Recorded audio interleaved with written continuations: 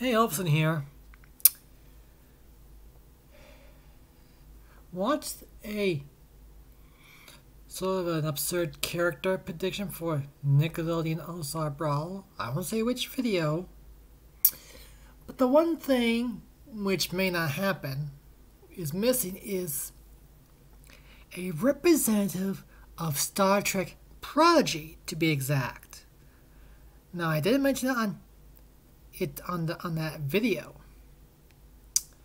and mention a lower deck representative, but that won't work because even if Prodigy is also going to be on Paramount Plus, I'm not sure if it's enough.